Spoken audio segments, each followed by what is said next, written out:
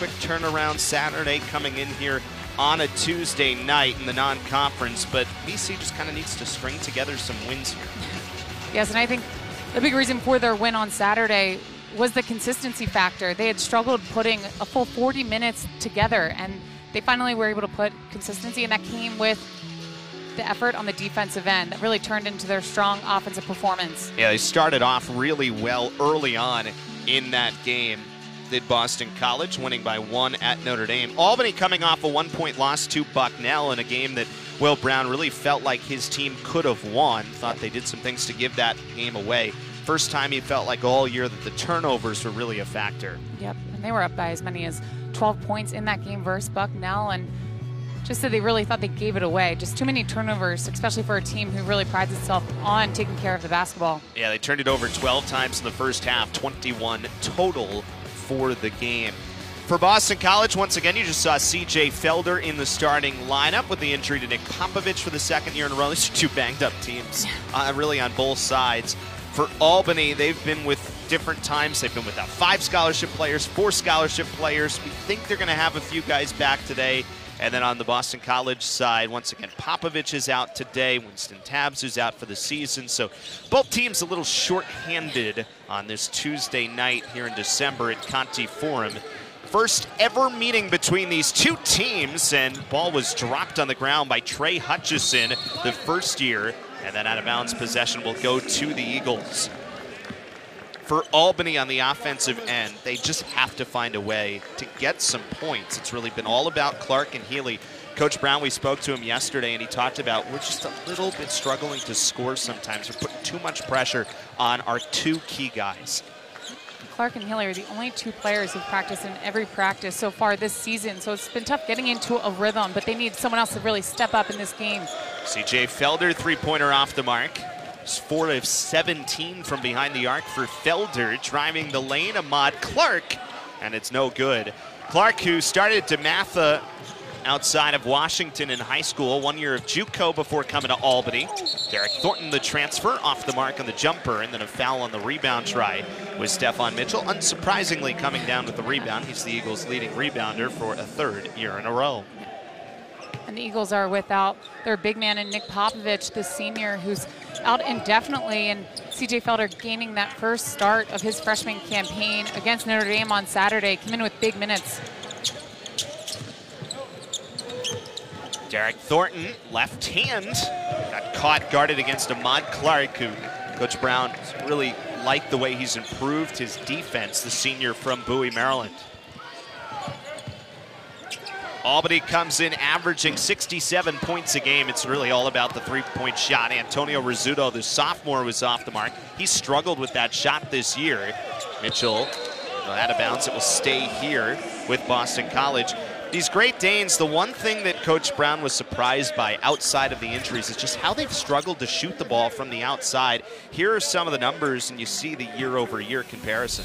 Yep, and Rizzuto is a player that Coach Brown really believes could be that extra scoring threat that they need to be able to win out these games. But he's going through a little bit of a shooting slump, has had games where he's shot over 75%, but they need his consistency there as Mitchell hits a 3. Stephon from the outside, his 4th made 3-pointer of the season, and the first points of the game for Boston College after starting 0 for 4 from the floor. And he's a player that's known for really building up that stat sheet, doing the intangibles, the things, the extra effort points as Heath with the rebound, but he's really found some confidence in his shot, and that's something that really has helped the Eagles. Kind of the next step. Hamilton, 3-pointer, good, and the Eagles have 2 from the outside. Jarius Hamilton, who missed 5 games in the middle of the season after the opener, has come back averaging 8 points a game in his last 4 since his return, and he's got an early triple to make it 6-0.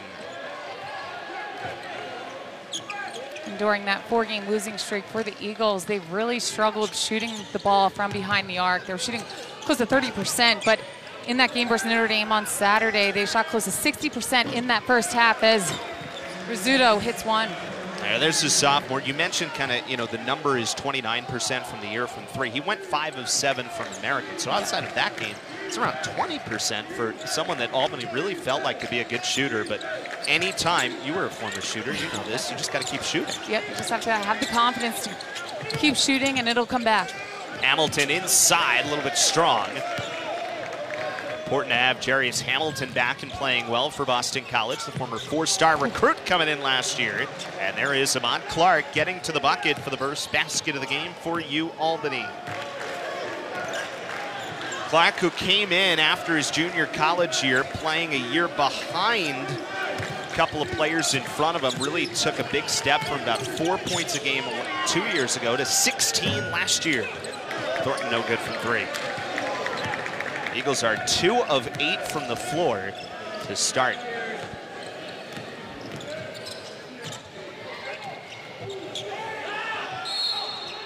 Foul called with Felder reaching in on Rizzuto. He's had the ball in his hand a lot. I touched a little bit on the effect that Mitchell has on the game, but his ability to have that confidence in that three-point shot is going to be crucial for the Eagles. And then Clark on the opposite end, just taking advantage of the Eagles not getting back in transition defense. That's where Albany really feels like whenever there's a mismatch, they have to take advantage of it because of some of the struggles to score here recently. Foul on the inbound attempt.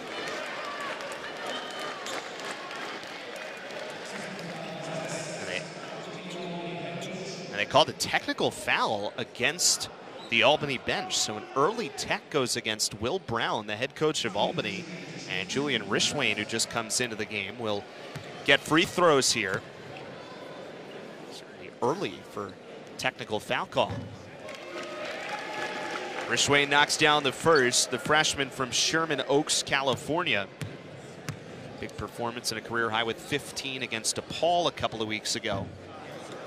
1 of 2 at the line for Rishwain. One area the Eagles have really struggled this season, especially in their game on Saturday, has been from the free throw line. They only shot 4 free throws against Notre Dame, missed 2 front ends of a one-on-one. But in those close games, you realize how crucial just those extra points are. Already got to the line a lot earlier than they did against Notre Dame. For the 3rd time since 1996, the Eagles have just 4 free throw attempts for the game. Inside left hand is good. Brent Hank, one of 3 Australians on this Albany team, ties it at 7.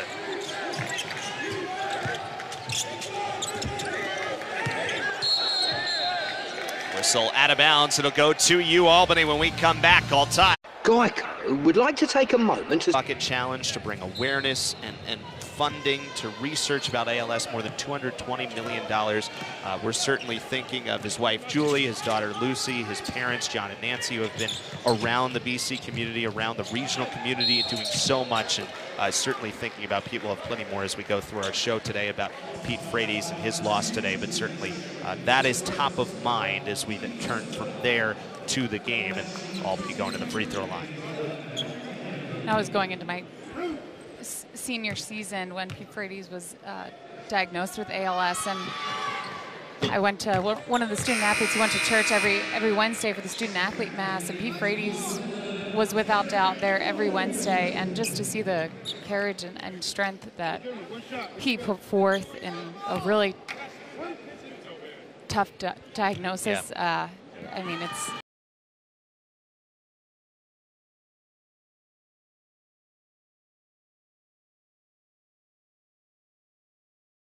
our halftime show. A couple of free throws from Cam Healy, who's as good as anyone in the country, shooting 94% from the free throw line. So a 9-7 lead for Albany here at Conti Forum.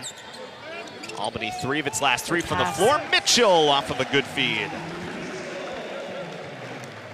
5 points for Mitchell. First assist for Derek Thornton, who came in ranked 9th in the conference in assists. That was a great job by Thornton, just recognizing that mismatch, and Mitchell inside with easy 2.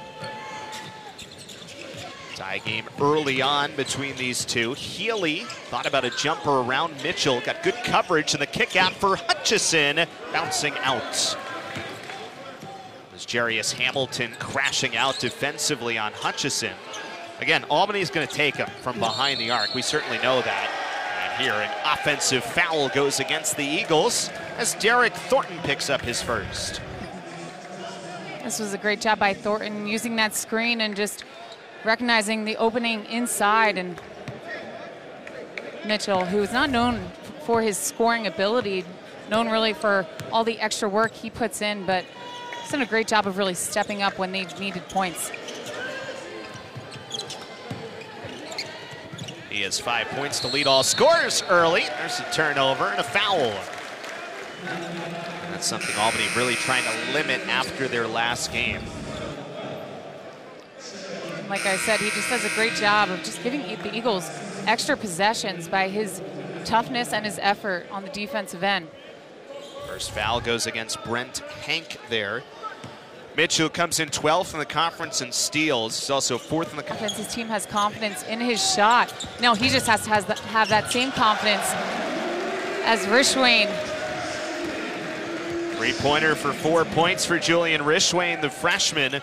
Hit 4 threes against DePaul. He's proven that he can come off the bench and make some shots from the outside. Bucket good to answer. Ahmad Clark immediately ties it at 12. It's big buckets for Clark, something that Coach Brown talked about with us this week. He knows he can shoot the ball from 3, but because the offense has been such a focal point through Clark and Healy, sometimes he's the one who has to take bad shots, knock the percentage down. Here is a second offensive foul called against Boston College in a short spurt, both against Derek Thornton, and that's 2 early fouls for Thornton for an Eagles team that's shorthanded without Nick Popovich today. And the senior is out indefinitely, but they miss his inside presence, especially on the defensive end. He became a 1,000-point scorer this season, but has been having back issues, and I know they hope for a quick return for him. It's so hard to figure out when it's a back, and so many people deal with it, and especially as a big, it becomes a bit of an issue, and hopefully Pop will be able to come back soon and be okay. Wiping some precipitation off the floor here. Second foul on Thornton, so he comes out, as does Jarius Hamilton, and that's a spot where on that offensive foul, Thornton's still working on that part of his game to try to decide when to be really aggressive, when to hold up, especially already playing on a foul. Yep, and especially after coming off of one of the best games by any guard in the ACC on Saturday. Went 9 for 12 from the field, had those 4 assists, but he's also leading the ACC in turnovers per game with 4, and they just need a little bit more consistency on that end from the point guard. Malachi D'Souza came back against Bucknell for the first time in a while is in. Here's Hamilton with the steal and the finish. First points for Jared Hamilton, coming off 13 in a season high against Notre Dame. And the Eagles now have 6 points off of UAlbany's 4 turnovers, and that's something that really was an effective stat off of those 4 losses that they had. They only had 10 points off their opponent's turnovers, whereas their first 4 games, they had over 21 points. So being able to actually convert points from those turnovers are going to be key to the Eagles' success. Kendall Lauderdale with his first 2 to retie the game. Mitchell inside, lost the handle, got it back as it cycles around. Both teams shooting well right now. Heath on a rainbow, couldn't find it. And Ahmad Clark running out for Albany in transition, and the bounce pass skipped away from Adam Luca. Luca, who, when we talked to Coach Brown yesterday, wasn't sure he was going to be playing, but he is in now, so this is as healthy as Albany's been in a long time. Let's see, Hamilton with a great defensive effort and converts for 2.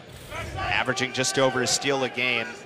Talked to even some NBA scouts who are in the building. They really like Jared Hamilton's ability to play defense, along with some of the scoring of late that you just saw. Three-pointer, good! Antonio Rizzuto has 2 from the outside, and Albany leads by 3.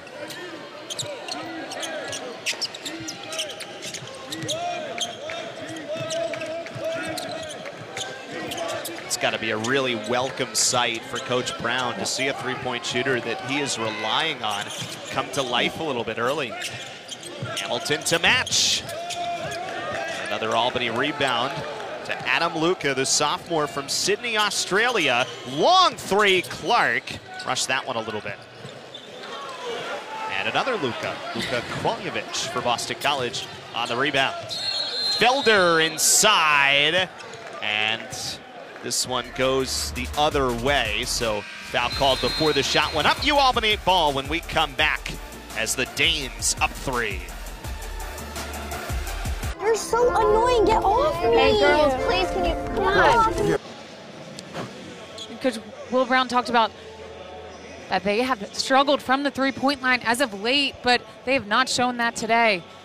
As Rizzuto has already hit 2 for 3, but I'll tell you one thing, the Eagles cannot allow for UAlbany to get hot.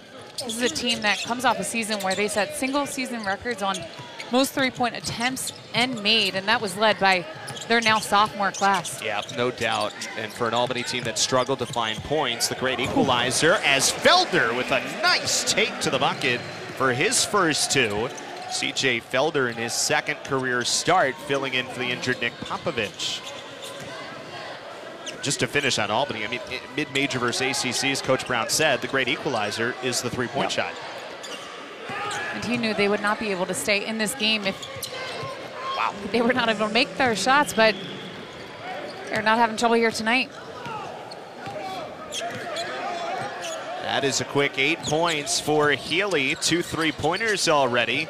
And a 20-16 lead. UAlbany has made 5 of its last 6 from the floor. Chris Herron in the game for Boston College for the first time. Here is Felder, a little bit short on the 3. And Cameron Healy, whose rebounding numbers are also up this year, averaging 5 a game, has one in the backcourt.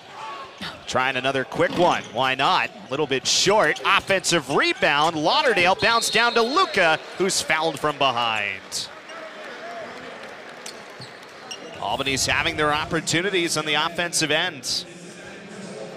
And the sophomore with a pretty shot, but he's made at least 1 3 in 42 straight games. Just to kind of show you where Albany has been offensively versus right now, they haven't made more than 5 threes and a half, even though you just set the numbers from last year. They're very much a three-point shooting team. But they're already at 4 today, and we still have 10 minutes left in this first half. Mitchell and Hamilton back in for Boston College. Rizzuto back into the game for UAlbany. And I think with UAlbany being able to play some more bodies, they're going to be able to get some more rest for their shooters, and I think that'll just help increase their percentage from the three-point line. That foul was the second, by the way, on CJ Felder. So 2 on Felder, 2 on Thornton on the Boston College side. And now Jarius Hamilton going to the line for BC. This was a great look in by Mitchell, and Hamilton goes up strong. Now a chance for 2. First foul on Malachi D'Souza. Jarius Hamilton, the sophomore, 4-star recruit coming into Chestnut Hill last year. As we said, scored 2 points in the opener against Wake Forest, missed 5 games in a row, but since that point he's averaging 8 points a game over his last 4. He's really, we've seen it in times and spurts, but there's a ceiling here with Jarius Hamilton that still is in there to be developed early on in his sophomore season. A couple of free throws made by Jarius Hamilton. And he had missed 5 games this season with an injury, so really taking him out of that momentum. So he's still trying to just get that consistency back. With the court as we see the first double team.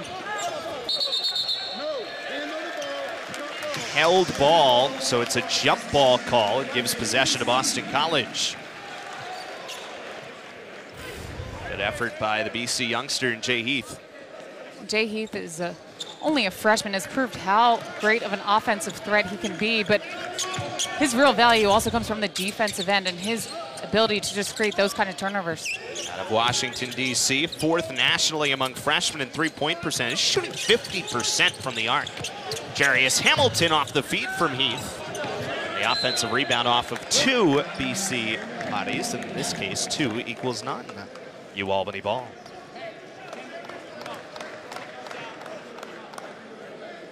Jim Christian's team is 6th season at the helm of Boston College for Coach Christian. Tried to change the mindset a little bit this year. Spent some time in the offseason at Texas Tech after Chris Beard led his team to the Final Four a year ago, and just kind of went with the mindset, let's not limit ourselves. Let's say, why not us? Why not have the ceiling? Everybody else is going for it, and try to put the pieces together from there. They got a steal, and Hamilton to the bucket. 4 for Jared Hamilton, the senior. Once again, that comes from the defensive effort. They're making Albany force those turnovers and then being able to execute off. It was a great finish by Hamilton. He's shooting over 50% from the floor in the last 7 games. Clark makes a move, gets to the bucket. Ahmad Clark showing off. 7 points for the senior Clark. Albany reestablishing a 5-point lead. Back to 3 as Hamilton goes up for 6 points. Both teams shooting the ball pretty well right now. Albany at 57%, the Eagles 42% from the floor. D'Souza, second game back from injury. Played about 12 minutes against Bucknell. They were hoping for a little bit more. You can see that right brace on his right knee. A lot of touches for Hamilton. And here it's a blocking foul, which sends Jarius Hamilton, the sophomore, to the line.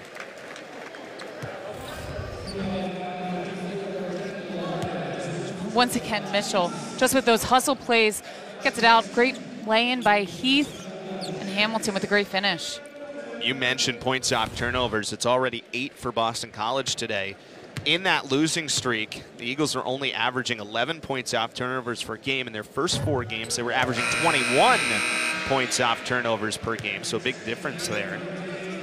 Will Brown does hockey line change here, bringing 4 new players in, including Mitch Doherty for the first time, the freshman from Acton, Mass, another one that we weren't sure whether he was going to get playing time or not due to injury. So we've seen a lot of pieces that have not been playing recently for Albany due to injury kind of back and a little bit closer to healthy tonight, as Hamilton makes 2 free throws. AC back within 1. Romani Hansen, the senior, in for the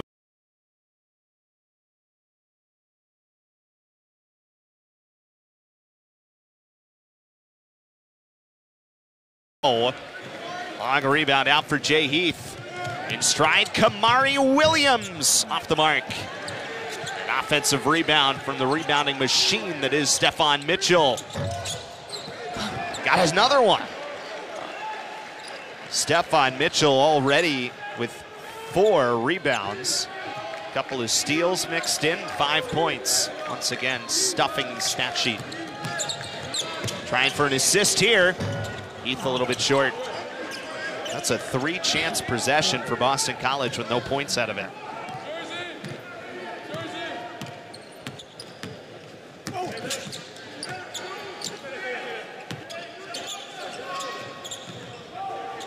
Pull-up jumper, no good. Anthony Rizzuto has knocked down 1 so far. Extra pass for Rishwain, driving the baseline. Floater will send Rishwain to the line. Boston College down by 1, but You're so annoying. Get off me. Hey, girls, please, can you come on? Here, just watch something or play a game. We're here. And once again, just making those hustle plays and converting them into offense. The Eagles are best when they are in the full court, and that's something they really lost in those 4 losses. So I think a lot of focus going into the Notre Dame game on Saturday was, hey, let's go back out to what's made us successful so far, and that is the real intense effort to defense. 4 steals so far, 8 points off turnovers for Boston College to this point. Rishwain at the free throw line to tie the game once again at 24. Rishwain, the freshman, is a McDonald's All-American nominee last year from Sherman Oaks, California. 1 of 2 at the line, 2 of 4 at the line for the game. And then a foul is called on the rebound attempt against Luka Kroljevic. That is the 7th foul on Boston College. Both teams with 7 fouls, so a lot of free throws here in the final 6:53 of this first half to come. And Albany, very good free throw shooting team, 72.3%. best in America East and 7th nationally. Brent Hank, one of the few who struggles, 4 of 12. Limited sample size, but looked pretty good right there.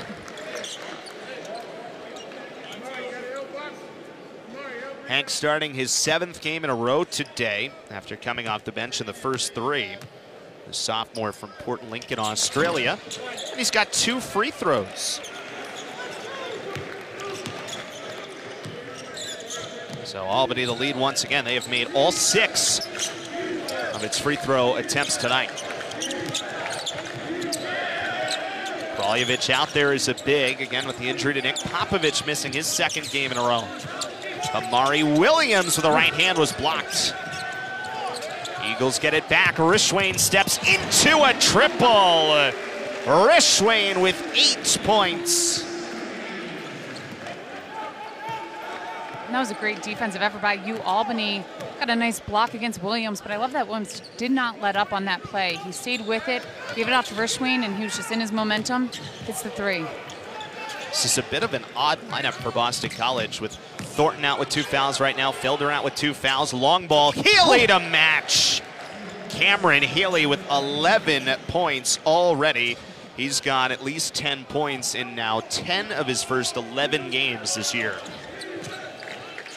And you just cannot lose him when you're on the offensive end. Mitchell long pass to Rishwain. Kept alive. Jay Heath with 7 to shoot. Fastball for Mitchell. That's too strong on the 3.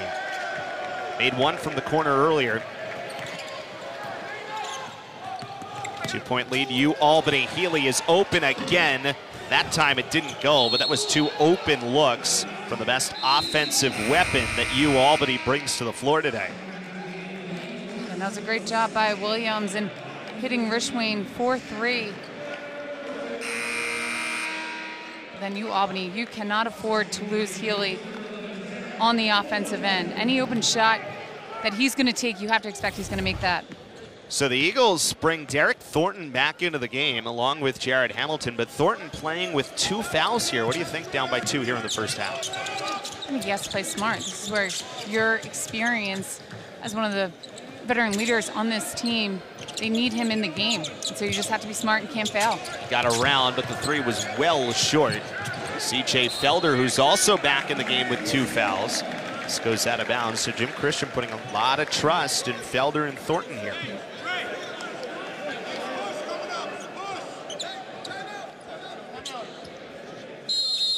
Coach will use a timeout with 9 to shoot. 4:50. And for the Eagles, you have to know that screen's coming. You have to communicate on it, and you cannot afford to let him come off that screen open. And you know, when he has the ball in his hands, he's looking to score. You have to have your hands up. That takes a lot of communication off of those ball screens that are coming and off of that transition buckets that they've afforded him. 3 3-pointers for Healy. Rishwain from a long 3 rattled off. For Healy now, by the way, with those 3s, that's 43 consecutive games, all 43 games in his career that he has made a 3-pointer. That is the 4th longest active streak in the country. And he set the single season record at Albany last season by making 104 3-pointers in his freshman campaign. Traveling violation called here against Albany. Yeah, Healy, All-America East, 3rd team, All-Rookie team. He was the runner-up for the America East Rookie of the Year a season ago. And he's just got a great stroke from 3. Will Brown in our call said he's really feels like he's a top 10 shooter in the country. They've had to put a lot on him because of some of the struggles elsewhere and injuries, but he has continued to make them despite it. Eagles another offensive rebound sequence, and the 3-pointer is no good. Mitchell fighting for another rebound, but this goes out of bounds. I think this is one here where the Eagles are now 1 of its last 10 from the floor. They're getting offensive rebounds, Carrie, but they're not converting on the 2nd or the 3rd chance. They're not only getting good offensive rebounds, they're making great extra passes. They just haven't been able to convert those into points. 7 offensive boards already, but just 6 second chance points so far. Scoring drought of over 2 minutes for BC. Albany up by 2. Healy kicks to Clark. kept his dribble for the DeMatha grad. Got by Hamilton to the bucket on a pass. Time to shoot for Hutchison, but he ended up short. And a shot clock violation takes us to another timeout.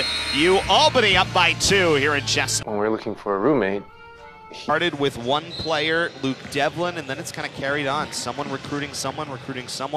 At Boston College, we've seen it because the BC women's basketball team has a couple of Aussies on there.